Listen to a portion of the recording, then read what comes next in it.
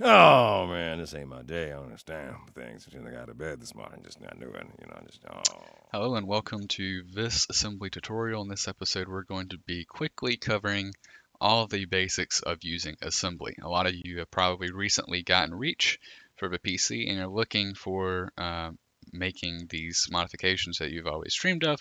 And so we're going to cover the basics of how you will be using this program to do that.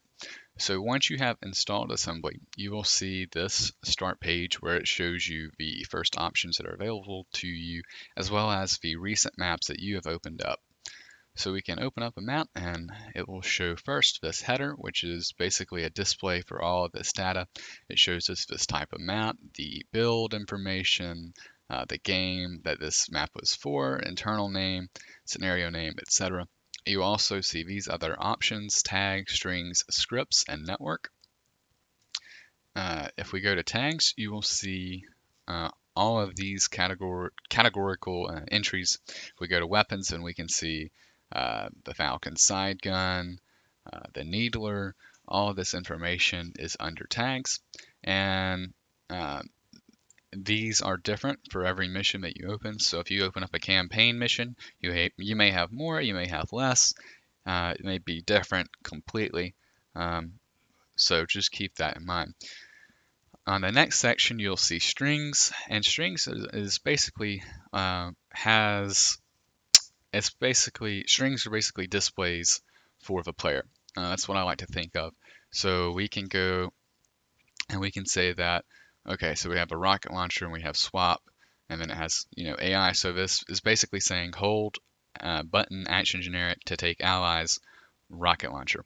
So this button action generic is whatever their action key is set to. Same with here, the switch weapon is whatever the player's switch weapon function is keybind to. So that's player dependent, and that is how you get across to the player. All right, you're out of ammo, you need to switch weapons. Press this button to do that, and that is all on them really. So if they have space key set to jump, then if it says press space to jump, then that is just them saying use whatever key you have set to do this function, and that's basically all strings are. So if you do things like tag injection, or you create a vehicle entry or weapon entry, then you may need to be using strings so that the player knows that they can do this or they can do that. You also have scripts, and then you have network. And we're going to be looking at this a little bit more in depth. For now, let's go to tags. And if we go to, say, our weapon tag, you'll see that all these things are here. But let's say we wanted to extract something from this map and put it into another map. Well, let's extract the saber gatling gun. So in order to do this, you need to select it first by left clicking, and then you're going to right click it. And you'll see a number of options. You can rename, you can duplicate, force load, extract, add to extract list, add or remove bookmarks, save and load bookmarks, all of that. Well, then we can extract this particular tag, and we can say this is going to be test 1, and then we can pull up our tag. So so it says extraction successful. So basically that means that you have successfully extracted that tag, and now it's ready to be injected somewhere else. So basically what you're doing is you are basically extracting a particular part of a map, and you are importing it somewhere else. You're installing it somewhere else. So this is a saber gatling gun weapon, and it's now ready to be basically injected into another map. So we can go to, I can exit out of Forge_Halo, and I can go to mission 35. I can go to tags, and I can import, and I will see that this tag container file is ready for me to import it. And that is the basics of how you inject a tag into something else. You can do this with pelicans. You can do this with weapons. I think right now there are some problems with sound injection, so you may have to work around that. But certainly, of course, that is a great tool to have in your toolbox. So now let's go back to network. So this is a new feature or it will be a new feature in the main build. Right now I'm using a different version of assembly that has this. But what network poking is basically there's a server or a host, and there are clients that can connect to the server. So let's say you are a in-game customs host, but you want everyone that is making modifications to your game, well, for those changes to be universal. So let's say you had you and 4 of your buddies. You all were messing around in Forge. You were the lobby host in game, so you would be the server host, and they would be the clients. And all of your changes would be seen by each other. So if you make a change to a fog, then they would see the change to a fog.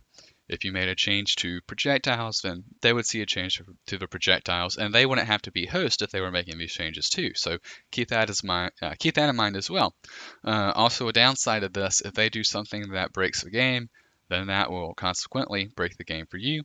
So it's good to experiment or make sure you're playing with someone that kind of knows what they're doing before you go into this. Otherwise, you can crash your game a lot, and that's certainly not enjoyable when you're in a big group, especially when it happens to everybody. With that being said, you will see a remote address and a port. You can leave a port the same in most circumstances, and I'm, I'm I'm sure there will be someone that has strict settings for a router, and you may have to port forward. I haven't had to. I don't know of anyone that has had to port forward yet. But you also see the remote address, which is your IPv4 address. You can find that by typing "what is my IP." There are a variety of sites that have that function, and you can just use that IPv4 address. Now, if you are using a dynamic IP or an IPv6, you shouldn't have any problems with using a IPv4 as long as your lease is not expiring at the time that you're using assembly. Most people won't have that problem. And so that is how you will apply network poking. So that leaves us with only a couple more things to cover. If we go to Tools, we can see all of these options here. We can go to Xbox and we can go to Help. Now Help is really cool because you can go to Map Names and it will show you what the map is called in game and then what is its actual file name. So that is an extremely helpful function. And then also something really cool is the create, apply, or poke patch. I'm not going to spend too much time on this. It is very basic, but you can go to the unmodified map, select a map that you want to be editing, and then you can select the map that has the edited changes. So this is the modified, this is the vanilla, and then we have somewhere, or we need to have somewhere where we can place this patch. So I'm going to call this test 2. So this is where the patch will be, and notice that it is a ASMP. So this is a patch file, it's not a map file. Then we have patch name, test 2, patch author. So we have author, patch description, required file name, and then patch preview image. You can change the image if you want. Our target game is Halo Reach, and then we can create assembly patch. It's going to take a couple seconds, and then you'll see that your patch has been created in a designated location. So let's say we wanted to apply that patch to a file. We can locate, this is our test2.asmp, and we can apply that patch to an unmodified map. So we have that, and then our output, which we can just say Forge Halo, and then we can apply that patch there. We can also poke patches in real time by simply finding that and then poking that patch as well. So that is a great tool to use when you need to transfer your changes to somebody else. It's really good for things like teams who are working on a project together, maybe not at the same time, but instead of transferring a 800 megabyte file, you're transferring, a much smaller file. Now, obviously, patch size is dependent on what it is you're patching. It can be smaller or larger, but it is generally much smaller than the actual map file itself in this case. So The last thing that we'll cover in assembly is the settings. You can go to General and you will find the theme color. You can change it to whatever you want. Two important things here are automatic updates and update channel. Make sure you have experimental selected and you have automatic updates or check for updates on startup. So that way you get the latest version when it comes out. So a couple problems if you encounter, or a couple problems that people encounter with assembly is an engine error. Make sure you have the latest version of assembly. That is usually what causes that problem. And then an anti-cheat error, which persists even if you launch the game through the version with no anti-cheat enabled. Make sure that you launch assembly as admin first.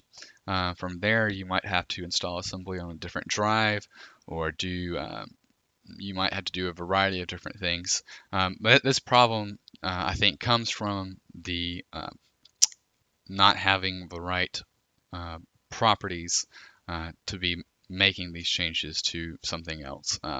So with that being said, I hope this video has been helpful to you as well. I will post a link to the assembly downloader in this description. That is where you should be getting your version of assembly from as well. So thanks again for watching and have a good one.